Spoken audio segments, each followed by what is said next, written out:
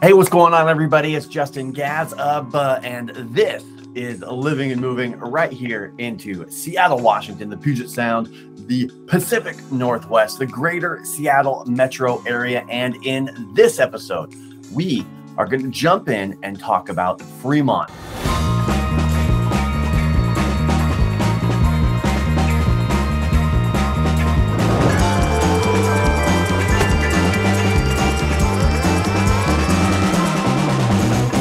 This video is going to be everything that you need to know, the nitty-gritty about living in the Fremont neighborhood right here in Seattle. So if you want to know what it's like to live, eat, work, play in Fremont and Seattle, this is the neighborhood for you. If you haven't already, hit that like, subscribe so that you're notified every time we release a new video. But let's get right into it. Okay, so I want to show you a little bit about Fremont. We're helping people make the move in Fremont all the time. And if you're thinking about moving to the area, you can always reach out to us. But I want to deep dive and give you an idea about Fremont, because when we think about neighborhoods in Seattle, a lot of people think about Queen Anne, Capitol Hill, Ballard, right? Fremont. These neighborhoods come up all the time. Obviously, there's other neighborhoods, you know, Pioneer Square, downtown Belltown, and all of, you know, Rainier Valley, Columbia City. Like, there's all these little areas, right? So I always try to compare, you know, kind of the three main areas that people think about. A lot of people want to live, you know, in Capitol Hill, that are moving to the area for this first time, that are in their, you know, young 20s, early 30s. Capitol Hill, there's a lot to do, right? Then we hear Ballard and Fremont, right? Those are kind of the areas that are drawn to. Well, Ballard is 5 different neighborhoods. Ballard used to be its own city before it was annexed by Seattle. So there's, you know, the Adams neighborhood in Ballard. There's the West Woodland neighborhood in Ballard. There is Sunset Hill. There's Loyal Heights and Whittier Heights, right? Okay, so those are the 5 neighborhoods. So when we look at neighborhoods, you know, we're not, landmass wise, Fremont is much, much smaller than Ballard. That's why I bring that up, because it's just so much smaller. So it's hard to compare the two, right? Very, very different neighborhoods. So Fremont is eclectic. Fremont is one of those neighborhoods that had a strong arts scene. They call themselves affectionately known as the center of the universe. There's even a sign in the ground I'll show you that has a center of the universe and then all the distances to everywhere else. They're known for a couple of things. They have a big solstice parade, I think July 21st, July 20th.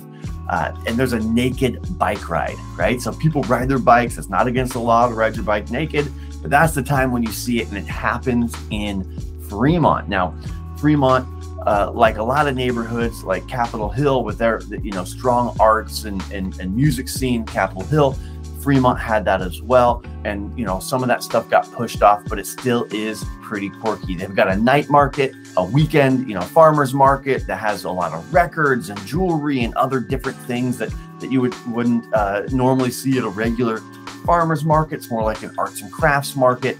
You know, it's just a really unique, small neighborhood. And so most of the neighborhood, most of the things that you're going to find to do are going to be along 36, North 36th, right there and close to the Fremont Cut, close to the water. There's some stuff on Stone Way that runs north to south, and Fremont Avenue north to south.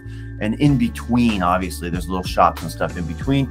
But generally speaking, you have 36, that's a main thoroughfare. That turns into Leary Way. If you've watched any of the Ballard videos, Leary Way continues along kind of the Ballard Cut all the way into the warehouse district, and then continues through Ballard. It's kind of a diagonal road, right? So 36 is that road. In Fremont, it's a main thoroughfare, and there's lots of shops and restaurants right on 36. So it is quite a bit of traffic if you're in town trying to cross the streets there.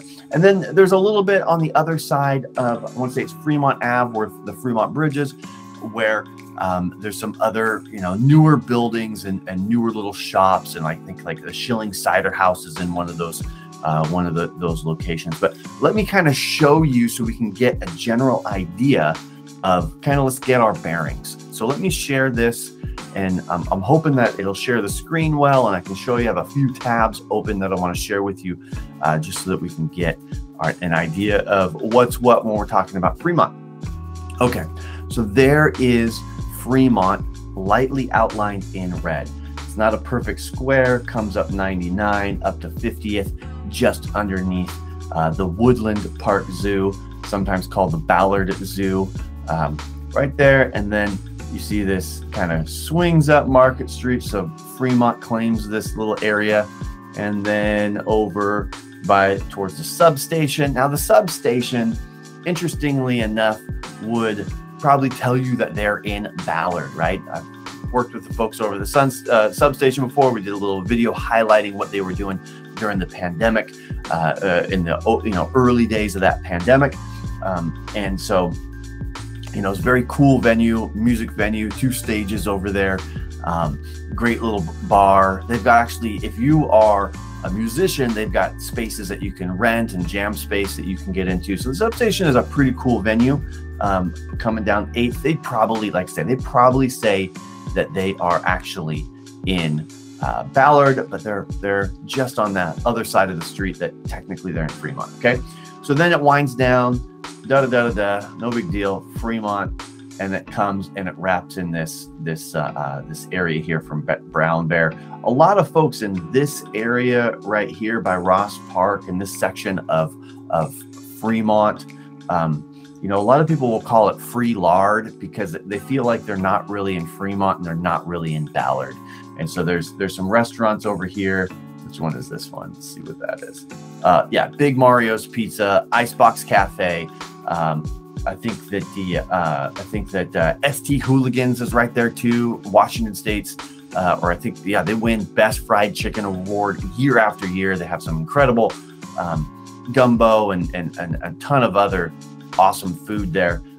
So this little section right here, they're going to say that they're in free lard. Technically, they're in Fremont. So now the thing about Seattle neighborhoods is they don't really feel like they have borders. They're kind of amoebas, right? They kind of feel like they float and move around a little bit, but they're fairly well defined, right?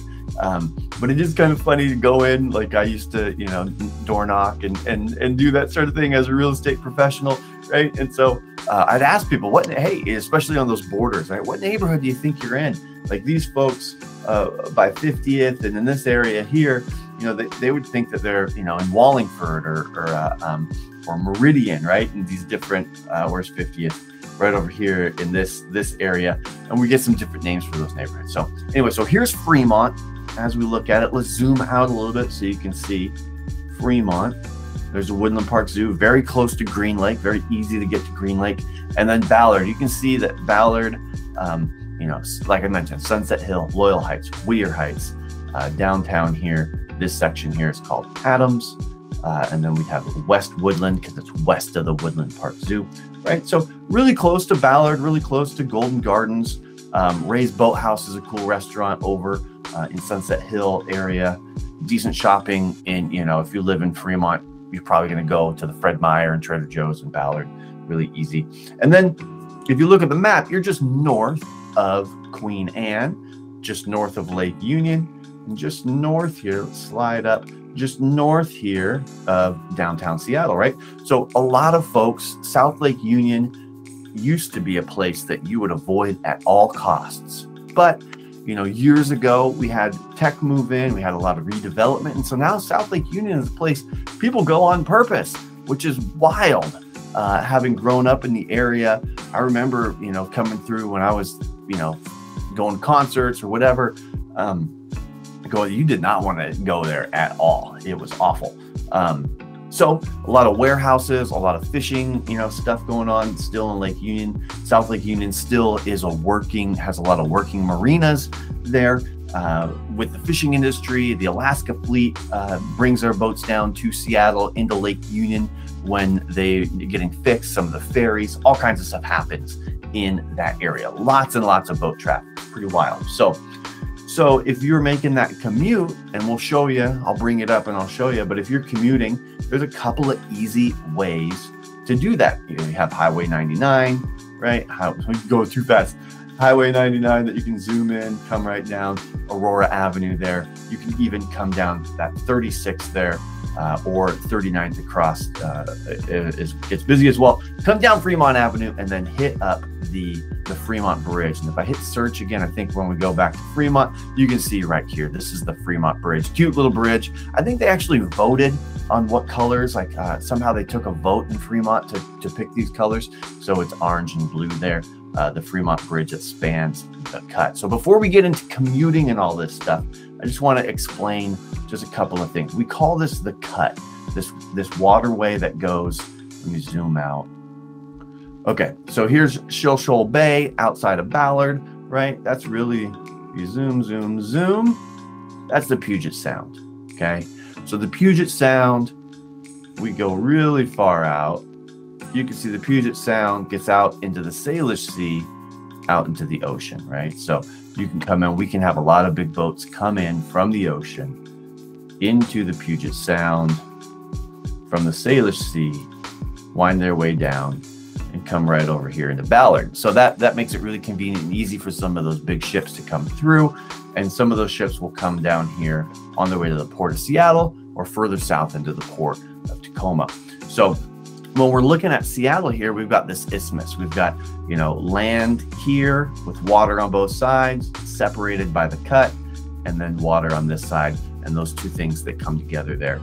And so what we've got here is, actually, let me zoom out again. So this is, I think this is pretty cool. Okay, so Puget Sound, we've got Lake Washington, which is massive. Lake Washington wraps around Mercer Island. Now these two bridges that go across, these are floating bridges. So the 520 floating bridge and the I-90, I-90 floats as well, floating bridge, really pretty wild. And this water, it's connected to the Puget Sound, but it doesn't move up and down with the tide. It's a lake, but it's controlled by the Ballard locks. So the Ballard locks, the Hiram Crittenden locks, right there in Ballard, help control and make sure that the water level stays where it's supposed to be, so that those bridges can operate within spec. And then if you look a little further east, you can see Lake Sammamish. Okay, so Lake Sammamish is a huge lake by itself, but it just looks so tiny compared to Lake Washington and the Puget Sound there. But that's a huge lake, Lake Sammamish. Sammamish is a great suburb. That's such a great area. East Lake Sammamish has some of the nicest waterfront and great views. Looking down, you can even see down into Mount Rainier if you look southwest, and sunsets and that sort of thing. Same thing over here when we, Kirkland and Juanita and look in this southwest, and Medina, obviously beautiful area, right? So all these great southwest views where you can capture sunsets, water, and Mount Rainier, pristine, beautiful. But let's get back into Fremont here. Okay, so we know that Fremont is in kind of northwest Seattle, just north of Lake Union, just south of Green Lake here. And so I kind of want to show you, we zoom in on Fremont, and I think one of the cool features this Google Maps thing does is it lets you, so let's zoom in South Lake Union, because I want to show you, we zoom in on the Mohai here. I love this feature. You can see downtown Seattle right there, the skyline, right? That's looking south. Now we're circling around and we're starting to look west, and you'll be able to see it slope up. That's Queen Anne, right? You can see those radio towers back there. That slope up is Queen Anne. Now we're looking across Lake Union towards Gasworks Park with Fremont just to the left. And then now we're looking at East Lake. So we'll let it loop around one more time. There's East Lake, now kind of Capitol Hill you're seeing. Now you're seeing south through the Seattle skyline, okay? Now we're gonna look and we're gonna be able to see looking west, and we're gonna scoot up and look up the hill towards Queen Anne. And then if we look over the shoulder of the lake here to the left, that's where Fremont is, Wallingford, East Lake, there it is. So just want to give you an idea of the landscape as we look at the area, because Seattle really is a bunch of hills, right? So Queen Anne, this is it's a hill, it slopes up from the lake, and then as it slopes down towards 15th, and then we go over into Magnolia, Fremont starts to slope up to the north and then bends back down towards Green Lake. And then, you know, there's a Safeway and Crown Hill. This is kind of a high point up here as well as you slope up away from the cut. So we have the Puget Sound.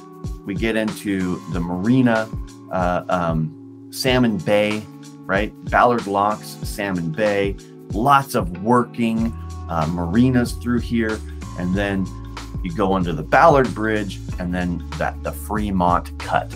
So if we go back to the Fremont Cut, the reason I bring this up is because there's parks down here and you can get, you know, you go down in the summertime and there's some great little waterfront walking trail. Burt Gilman goes through here. I'll show you the Burt Gilman. It's a huge bicycle, running, jogging path that almost is it's a little cut up when it gets into Ballard, but it is massive, massive. So there's the Fremont Cut. Okay, so let me see if I can make sense of commuting. Let's go from Fremont, not to my location, but to Amazon Spheres. Let's just do the Spheres. Cool.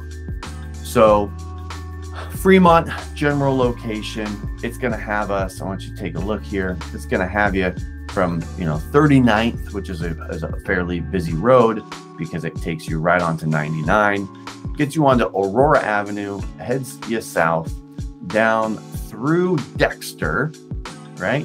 And then down into, I guess that's not Dexter. What road is it having us go on? Oh, it's taking 99. Okay, yeah, duh. So from 99, just stay on 99 and then over to the Spheres. Looks like it's about a 10-minute drive. If we leave now, let's say that we want to arrive by, let's just change this up here. Let's arrive by 9:30 a.m. Monday the 28th. And we're going to drive about 15 minutes. Easy peasy, right? So if you're commuting, easy peasy. If it was me and I was doing this route, I would probably take the bridge, the Fremont Bridge, and then I wouldn't take Dexter. I would want to take Westlake. So we do that and we take Westlake. We're going to add some time to that commute. It's much more relaxed roads, which to me, I don't want to drive like a crazy person. So I take the relaxed route, makes it pretty easy and convenient to do that. So there we go, 22 minutes, easy, easy. Okay, let's say that you work for Starbucks headquarters, just as an aside, because they're further south downtown. So let's say Starbucks, we're gonna arrive Monday morning, November the 28th by 9:30. Again, it's almost the same amount of time to drive to the Amazon Spheres as it is to drive down to Lumen Field. Man, I'm kind of disappointed I don't know. There's the Starbucks, Sea Pine Brewing in Soto, T-Mobile. Let's do, he worked for T-Mobile, kind of close. So 30-minute drive, take 99, come down, take the toll tunnel, boom, right over to T-Mobile there. Let's do Microsoft. Building 92, no, let's do Building 9. Last time I was in Building 9 in Redmond, had just been remodeled and they had some really good sandwiches. So it's been a little while. Pandemic kind of slowed me down from going over there, but to meet with folks. So here we go, right there. There's Overlake, Building 9 in Redmond, right there. If you want to get there Monday morning by 9:30 a.m. for your morning meetings, you know, you could avoid, 520 is a toll bridge, right? So here. So there's a running joke. I'm showing you the map, but there's a running joke in Seattle that anywhere in Seattle, you're an hour away from Seattle. So we do east to west. It's difficult, right? Because we got a big lake in the way. North to south seems to work fairly okay. But there isn't any, you know, besides like 99 or I-5, right? I-5, you can see all this stuff. No one ever asked you to go over to I-5 because it's so far east before you can go south. So you just take 99, right? That's even if you're going to go to SeaTac Airport. Let's go to SeaTac Arrivals, Airport Terminal. Where's Arrivals?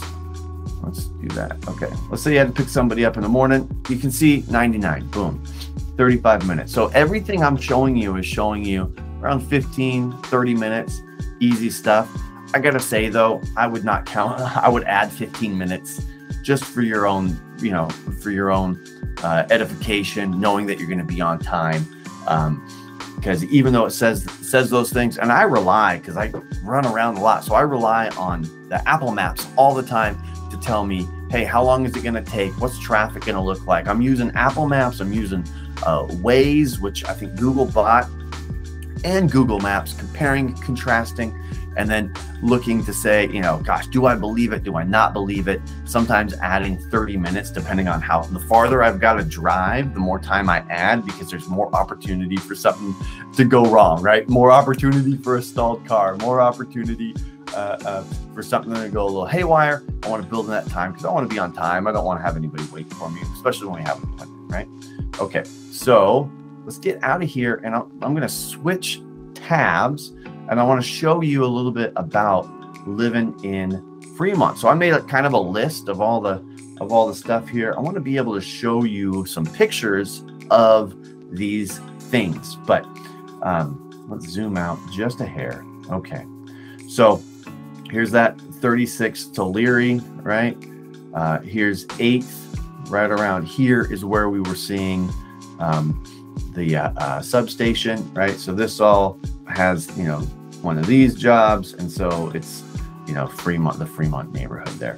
So the reason I'm bringing this map up is because if you're out and about, you want to go to the shops, the restaurants, and the bars, and the different breweries in town. There's a handful in Fremont. Fremont has a ton of stuff to do for a small neighborhood, right? So they're all kind of right down there by the water. Now, there are some stuff on Fremont Avenue, some cafes here, and there is some stuff on Stone as well, right? So there is that stuff, but realistically, if you're bar hopping, if you're going to go out to dinner, or you're going to go to brunch, maybe you're going to go to Roxy's Diner, and then you know, it's 3 o'clock in the afternoon before you wrap that up. So then you're going to cross the street and go to Outlander Brewing and have a beer over there. Whatever you're going to do, you're going to go to the Fremont, you're going to go to the coffee house right there and get a cup of coffee. So you can just see here, here's that Fremont Bridge, right? You can see Adobe, my office right currently is right next to Adobe. Google's down here, Adobe's down here.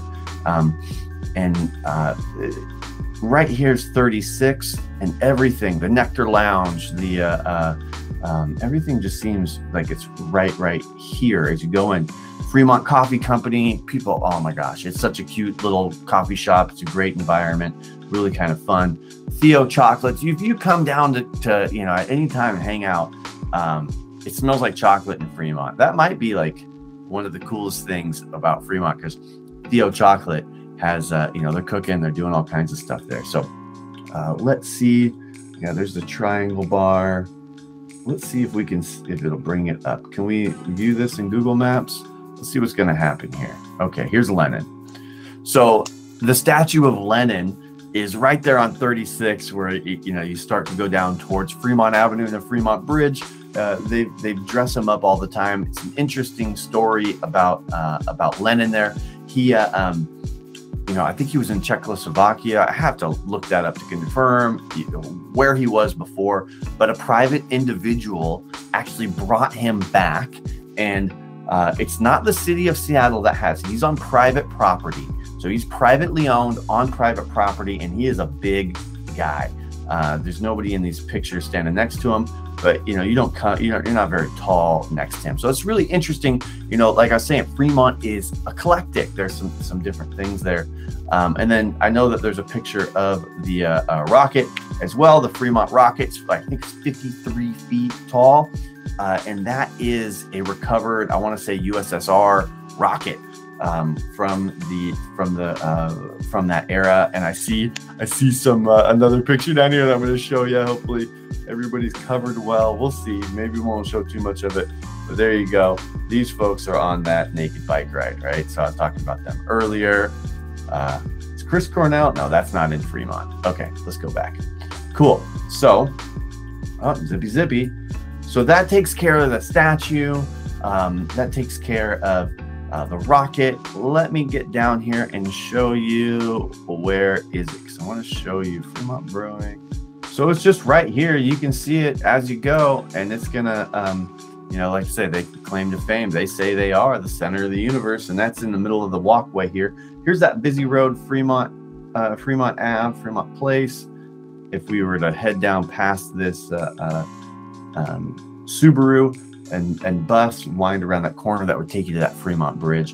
And then if you were to follow it up to the right there, you would see it would take you on 36 where everything is. Okay. Yeah, so there it is. Center of the universe right there. Let's see if there's anything else fun to look at here. 2 Roxy's, and let's view that in Google Maps. Do we have an exterior photo of Roxy's? Yeah. So Roxy's Diner has been there a long time.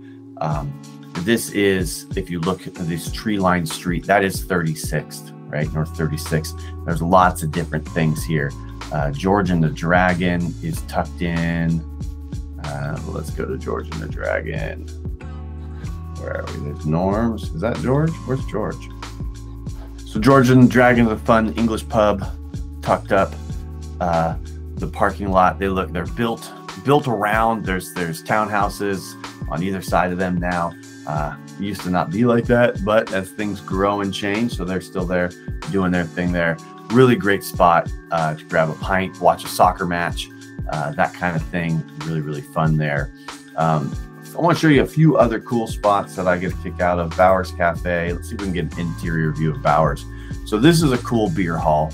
Really, really cool. Serves European beers in here. Great fries. You can see people taking pictures of the food and stuff. But a great, great spot. Kind of tucked away down off of 36, a little bit, you know, closer to a little bit closer to Theo Chocolate. But that's a cool spot. Don't get in there too often, but they always have a really good selection when I do get down there.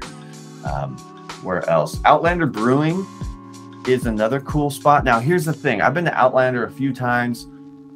I mean, I probably could still count on one hand the number of times. I don't go out that much. But this place, going into it feels like a house, like a college house or something that you went to, right? It just, you know, they brew the beer. My understanding is that they brew the beer right there in the basement. Highly, highly experimental beers that they've got down there. So always changing. Here's another good picture of the outside, and kind of a cool vibe. I had a friend that had an engagement party and rented the upstairs, which was wild. Yep, and a littlest, tiniest beer garden there. So definitely a cool spot to go to. Aslan Brewing started up in Bellingham, and Aslan just opened up a tap house. So they brew in Bellingham, but they come down here. And this is in a newer building that just got built. So it's much more contemporary, and the building is really nice. I don't know if they have apartments above or if it's office building. I didn't really look too much into that. But it's a big building. They're right there on the corner. But Aslan makes a great beer there too. So definitely a lot to check out and do in Fremont. What else is there? Let's see if there's the High Dive. There was a plant store that was really cool. Fremont Coffee Company. We're just open up tons of tabs to show you. So Fremont Coffee Company. Can we get a picture of the outside? Again, another old house converted into a business. A lot of Fremont is like that. There's a section out on Finney Ridge as well and in Wallingford that, you know, they just kind of commercially rezoned all these areas commercial. Seattle has this ebb and flow to it. But so very cool coffee shop, really great coffee in there. I've met some folks in there time and again to pop in and hang out, and it's a great place to meet and just have a great cup of coffee. Really fun spot. Let's see, what else can I show you here? That gives you kind of an idea of all the Vintage Mall is wild. That's another, almost like a bunch of curiosity shops. Yeah, so the Vintage Mall is like yeah, just a bunch of different like curiosity shops and vintage clothes and knickknacks, and it's fun to walk through. Some stuff on consignment, other collectibles. Really kind of a cool spot. So there's a ton of stuff to do right there in Fremont. And so one thing, let's see, let me close some of these tabs, guys. Let's get back. Let's go to Fremont with all the little streets and stuff. Kind of hard to see. But okay, so here's that 36th. Talked a little bit about 39th. A lot of people will, from, you know, this area in Ballard, will come down Leary. You'll take 39th, and then you'll jump on Aurora. Because my office is just right down here, I just take 36 and jump right through Google and Adobe and wind my way over. Currently, that's what I'm doing. And then what I wanted to show you, let's see, you can kind of tell from this map. Okay, so 39th, you know, we're starting to get slope. We start to go uphill fast after 39th. So 39th, a lot of these houses that are north of 39th right here, there's retaining walls, or they're built into the hillside or something like that, because it starts to go uphill really fast. This section right in here, 39th, 36, that's 36 diagonal over to like Evanston or Fremont Avenue. Oh, we didn't show you the Fremont Troll. I'm gonna have to show you the Troll. But anyway, let's talk about this section right here. There's a couple condo buildings, a couple of small apartment buildings, but mostly townhouses. And there you can see they're pretty piled in right there. When I have worked with folks that were interested in Fremont, some of the feedback that I've got about these townhouses, because of the slope and the way that they're built and they're close in, there's not a lot of street parking. And it kind of does feel like your neighbors are looking down into your patio area. So you could feel that way. You would have to come out and take a look and see if you get the same vibe from it. But definitely have heard that feedback multiple times. Now, the thing about Fremont, like I said, there's not a lot of street parking. There's a few pay-for lots down here where Theo Chocolate is in this area. But you have to get zone parking. So you have to get your own parking permits to park on the street out here. So it does get fairly congested. It is kind of hard to find parking. If you come down and you're going to hang out in Fremont for the day, you're going to try to find a great parking spot, build yourself in some time so that you can jump right in, find that parking spot, and then walk all around, right? So you'll notice that there's a ton of stuff to do on 36th, but the Fremont Brewing is on the other side. They've got a huge beer garden. Let's see if we can, yeah, Fremont Brewing right there. And they've got one of the bigger beer gardens outside. Not as big as, there's a bigger beer garden in Ballard. I forget who's there, Bale Breaker and Yonder are there now. I think they share the space. But Fremont Brewing right here, super well known. They ship out a lot of beer. They're available in a lot of places, but this is their facility there. And then I did want to show you the Troll. So we looked at Lennon, we looked at the Rocket, but one of the big things that this Fremont Troll, and you can kind of see in these guys' photo, they're a little blurry. That's okay. This is a real Volkswagen Beetle that he's clutching. Hopefully you can see that. Maybe I'm in the way. Not really sure how this is going to tease out.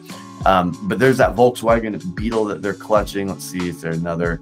Me and my brother got a good picture over here one time, but there you go. There's that Fremont Troll. Our Arts Council had put that together and put that. We see, man, people are just always, this is the Aurora Avenue Bridge that he's under. People are always snapping photos with the Troll under there. So yeah, there's a statue of Lenin. You could walk it. It does get, you know, you're going uphill again over to the Fremont Troll there. And this area is fairly flat, which makes it really walkable. One of the other things I wanted to talk about was Gasworks Park here. So Gasworks Park is, I guess technically it's in North Lake. People say it's in Wallingford, and people think it's in Fremont. Who cares? It's cool. So Gasworks is a great park. You know, they're gonna, let me go back to the map. They're gonna light off fireworks right here in Lake Union for the 4th of July. So Gasworks fills up like crazy for that. And it is just a really neat park. If you've ever seen that movie, 10 Things I Hate About You, they filmed a scene here at Gasworks Park. They do not have that paintball course here. That was just for the movie, the balloon paintball thing that they did. But water access to Lake Union, you can, you know, find a spot, put your paddleboard in, take in some sunshine when we have it. And I think, is that really the view? I guess that could be, yeah. So if the Mohai's down here, Space Needle, maybe. Here we go, fireworks, killer. So 4th of July, boom, right there. Really cool spot. So, and the houseboats and stuff. So super fun. super fun stuff. Gasworks is really cool. A lot of people go down there, take their paddle boards, that sort of thing. There is, you know, here's Westlake. There's a couple of the Northwest Outdoor Center. I've been there a few times, rented kayaks and stuff. Really cool spot to get out on the lake in the summer. And then East Lake. So it's not complicated, right? You have South Lake Union, which is south of the lake, West Lake, which is west of the lake, East Lake, which is east of the lake, and North Lake, which is north of the lake there. Fremont sits right there. So I hope that gives you a real clear idea of how convenient and how easy and what a great location Fremont really is with all the stuff to do. The pros and cons of it is, you know, realistically, like hard to park. It is a little denser. It is not a densely populated urban setting with sky rises and glass and steel buildings. That's all in downtown Belltown, Pioneer Square. You know, buildings are only going to be about 6-7 stories tall. You're going to have a lot of townhouses there. And then as you work your way up past 39th, you'll start to get a lot of houses still in the area. And it's similar to Ballard. We're seeing a lot more townhouses come in, but really, really convenient, really, really easy, you know, to get around. And so ideally located with good access to, you know, you have the Fremont Bridge and 99. You could go a little further if you wanted to and get over to I-5. You know, the folks that live in Wallingford really feel like they got the ideal situation with 99 to the east and I-5, or excuse me, 99 to the west and I-5 to the east. But lots of real opportunity north and south. Good transit is really easy. If you're thinking about making a move out here, just reach out, give me a call, shoot me a text, whatever's convenient for you. We love helping people make this move. Hope you really got an idea kind of everything, you know, that you really need to know about where Fremont is, what the opportunity looks like, what that lifestyle will feel like. We'll always be putting together a couple more videos. You know, we just did a pros and cons list. So you're going to want to check that video out as well if you haven't. And we'll see you in the next video. All right. Talk to you.